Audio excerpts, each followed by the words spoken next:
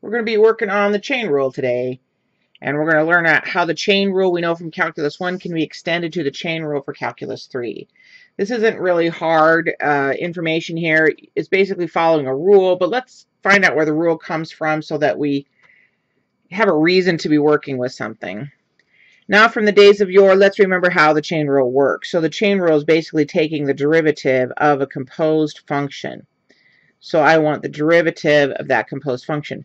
Now the rule that we all learn is I need to take the derivative of f times the derivative of g. And then in the original derivative of f prime, I want to put the original g.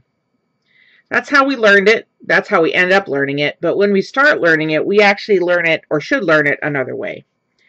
So I'm going to describe my composition of functions slightly different. I'm going to say z equals f of t, and t equals g of x. So you see, if I took what g equals here and substituted in for t here, I would have f of g of t. So this is another way of describing my composed function. So if I want to calculate dz dx, which is basically the derivative of f of g of x, that's going to equal the change in z with respect to t times the change in t with respect to x. Now logically you can see that if you want to quote-unquote cancel the dt's, it works out very nicely. But this is the theory that we use, or the idea that we use, when we extend the chain rule to Calculus 3 or more dimensions, or more interesting dimensions. So now let's do that real quickly here. So we're going to extend to this. I have z equals f of xy, so a function of two variables now. And I'm going to say this x is a function of t, and that y is a different function of t. Now what we can do is just substitute the g and the h back in there, and then z becomes a function of one variable. So that's going to be f of g of t, comma h of t, if I do the substitution, and then z is a function of t. And then we can use Calc 1 rules. But we don't want to do that because we already know how to do that. So instead of taking this step, we're going to learn the Calculus 3 rules. Okay, so our goal is to find dz dt. Because technically, z is a function of t only. And this is not a partial derivative. This is derivative of z with respect to t, because again, you can see here z is a function of one variable based on how I have this defined. So this is equal to what? What is this? Let's use what we know from the past and derive it. Let's figure it out. So let's do some preliminary stuff here. We know that we can say that delta x with respect to t is approximately equal to dx dt. We talked about in class how delta x, whoops, this should be delta here. Delta x with respect to t, delta t, that's a big jump, and dx dt is a small jump. We can say that this is approximately equal, though. We can also say delta y with respect to delta t is equal to dy dt. Approximately. Again, big interval, tiny interval, but they're approximately equal to each other. So using a little algebra, I can say delta x is approximately equal to dx dt times delta t. And I can say that delta y is approximately equal to dy dt delta t. Now we're going to use the differential from section 14.3. So if I go to page 739 in the book, you can look up the differential, and that's what I'm going to use.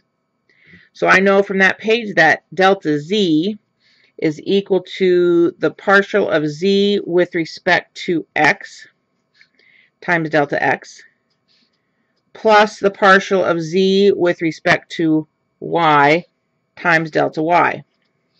Now, in page 736 we use f sub x and f sub y, but f we can say is z and x and y, so we can rewrite using the same notation or different notation the same concept. Okay, so now we're going to take these guys here and substitute them in here to get an equal statement.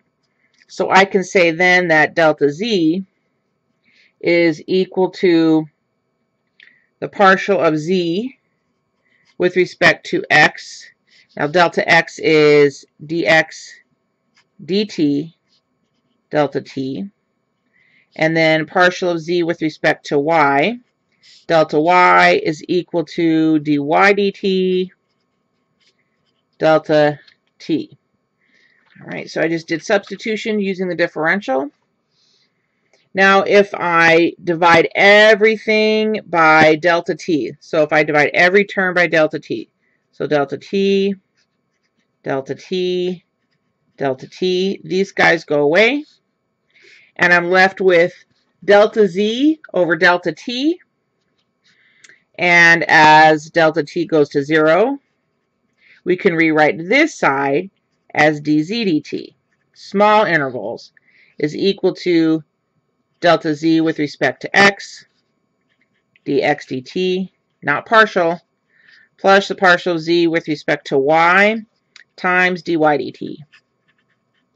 And this is actually the chain rule that you can see in your textbook in section 14.6. So this is the chain rule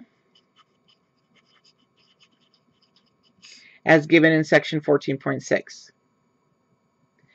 Now, this is one case where we have z is a function of t alone, but what if we have this case?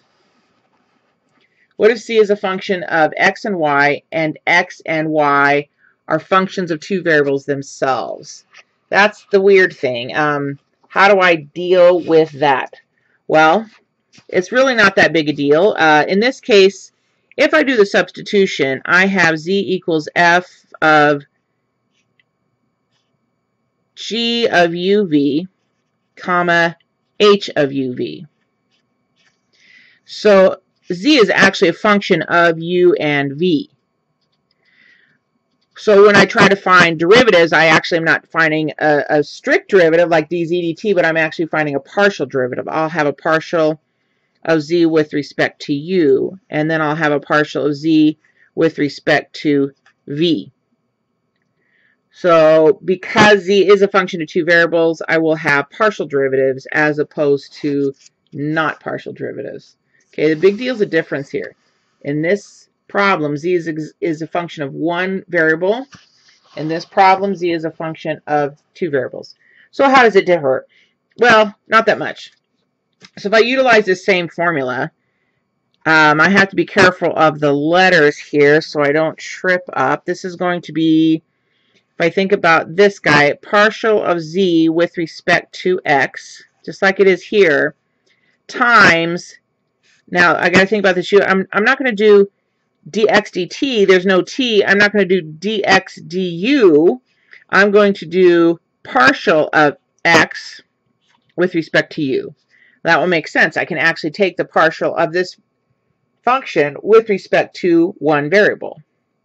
And then I'm going to add to that the partial of z with respect to y times, let's think about this, partial of y with respect to u. There we go. It works similarly for dz dv. How is it going to differ? So instead of the u's, I'll have v. Partial of z with respect to x. I'll take this function, take the partial with respect to x.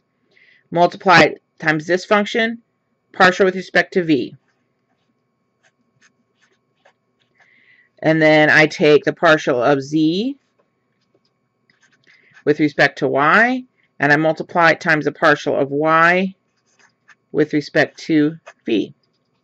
So we have three formulas here, and the key to using these three formulas is looking at the original information that we're given. Now let's go ahead and do some problems using these formulas so that we can learn how to do those.